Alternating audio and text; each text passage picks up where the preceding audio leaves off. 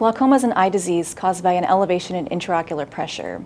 That elevation in eye pressure leads to damage of the optic nerve, and the damage of the optic nerve subsequently leads to peripheral vision loss. So people with glaucoma often have pretty good central vision, but what they start to lose over time is the peripheral vision, so that eventually it's almost like looking through a tunnel or a funnel. And so seeing things on the sides or the tops or bottoms can become a very big problem. About 3 million Americans currently live with glaucoma, and it's projected that the numbers will increase over the next 20 years.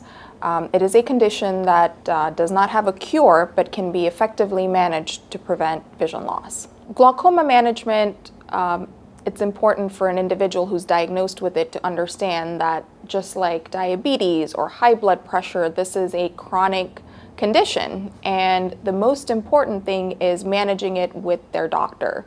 They need to get a good understanding of what this disease is, what it's being affected, and how the eye pressure plays a role.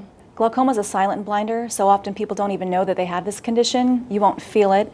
You won't really notice your vision loss because it's usually out in the periphery, and your eyes wouldn't be especially red or anything like that.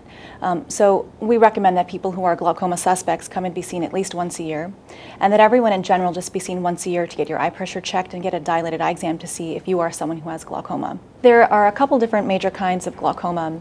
There's open angle, closed angle, and also juvenile or pediatric glaucoma. With open-angle glaucoma, the risk factors for this condition include things like genetics, African American or Hispanic race, and for angle closure glaucoma, risk factors are actually Asian American race, white race, and Eskimo. The key to glaucoma treatment is early detection.